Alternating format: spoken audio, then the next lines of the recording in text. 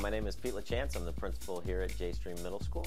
We are working with the State of Illinois Artist in Residency Program, our school, our community, and the teachers here at J Stream to develop what is our third Artist in Residency project in the last 7 years. My name is Al Simone. I'm the assistant principal here at J Stream. I work with our 6th grade bunch of students. Past couple of weeks I've noticed the students all outside and participating and getting real excited about the art project. And every year that we have this is our third one as a building. It's just neat to see the kids all get real excited about it and get some sort of hands-on experience with each of the art projects that have been put up in our building. And you know, the whole competition that Mrs. Kruzanowski had beforehand was neat, and it was all posted on the wall for a large amount of time. And yeah, I think this one actually is probably our most child-friendly project that we've had, the most hands-on for the kids. The PTA comes to us and says, let's make something larger than life. Let's make something that the kids can come back to and say, I did that, I have ownership in that. And so the kids will come to me and they'll say, you know, what are we going to do this year? When is our turn going to be when we make that large project? Because they have a great time making the projects in the classroom. They love doing it. But when it becomes larger than life, when it becomes a mural on a wall or a mosaic on a wall, the kids just have so much more ownership to it. Then it becomes their school when their projects are on the walls. We do the projects once every 3 years, and the reason that we do them once every 3 years is we want to give everybody an opportunity to work on one of these projects. In fact, this year, our PTA really worked hard to make sure that everything was in line for this group, because the 8th graders, if they had graduated and we hadn't completed one, wouldn't have had a project. And that was something that our community said, no, we want everyone to be able to work with this, and we want that group to have an opportunity to come back and say, I worked on that project. So we really try to make sure that you know, for the last several years, all of the students have something to come back and say, that was our class, or I did that. I'm Jenny Gillespie. I'm a PTA co-president here at J Stream Middle School. This whole art project started early this year, early in the school year, when one of our past presidents reminded us she thought the art project was next year. So I got a hold of Ms. Kruzanowski, our art teacher, over the summer. Emailed her to ask her, you know, how much we should save up for next year, and she said, no, it's this year. So all of us on the PTA that had been here in the past and had children involved in the past realized how important it is for everybody to be involved. We did what we had to do to raise money so that Donna wouldn't have to wait till next year, because then our 8th graders this year wouldn't have had a chance to be involved. And that's what PTA does. It's all about the kids. We're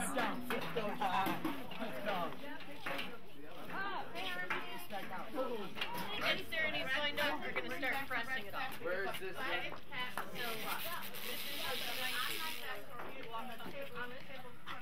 Diameter. What is half of that? 25. 25. 25 feet. And where'd my other measurer go?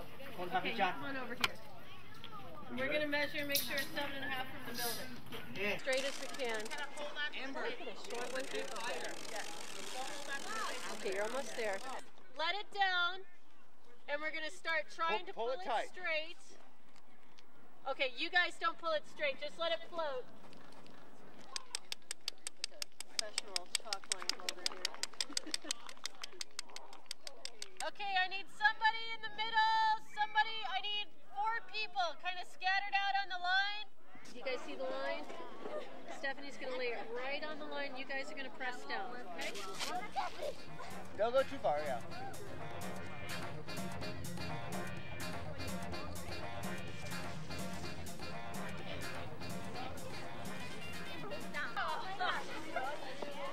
Hey, put hands your bottom to cut a chair.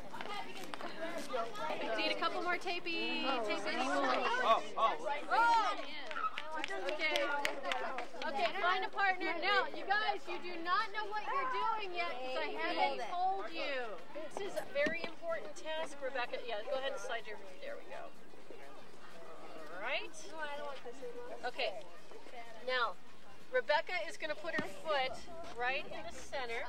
So Try and get your ankle centered there. Okay. Now you guys, we are going to hold this rope tight and hopefully not give Rebecca ankle burn. What we're going to do, you guys, is we're going to have people line up at each tape mark. The end of the rope person cannot be a tape person too. If you're a camera person, you probably want to take pictures or pass the camera off. And don't get too comfortable because as soon as everybody gets a little mark down, we're going to start going in a circle. Okay. Okay, so you need to keep it as tight as it is. You can't let it go, You got to keep it right at that same tautness. Okay? This is a very important job, Bobby. Are you up for the task? Yeah. You can do it. Rise to the challenge. All right. And people should have brand new tape or thick tape because you guys are going actually the farthest distance. That's fabulous. You come on over here. What's your name? Gia. We're going to have partners here. Gia, who's your partner? Okay, you're going to rip tape for Gia. What's your name? Rachel. Rachel's going to rip tape for Gia. Gia's going to lay that tape down in line with this. So it ends and starts there. Okay? So you're going to, and it doesn't even need to be that big. It can actually be, let's have it about 1 inch, you guys. And that'll be perfect. I ran 4. You missed one. No, we didn't. Okay. Oh, yeah, we did. Let's put it in the middle. Mine looks like Oklahoma. Where's what you need? Oh, I'm going to use nothing. It's going to be the width of that thing here, right? You're going to just lay it out along there.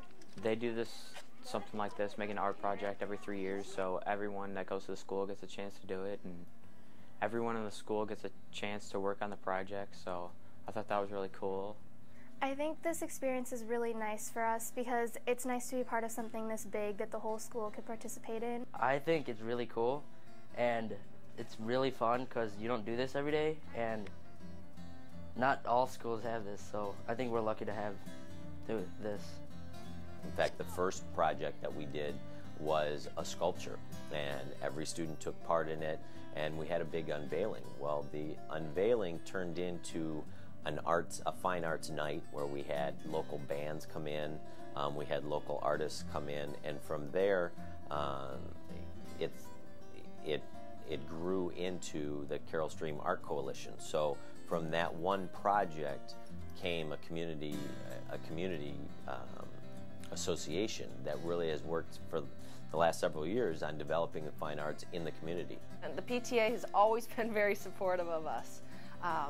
You know, this was their idea actually several years ago to begin, to do it every 3 years so that every class that goes through here at some time during their 6th, 7th, or 8th grade year would have a chance to work on this. And I think we've started a nice tradition now.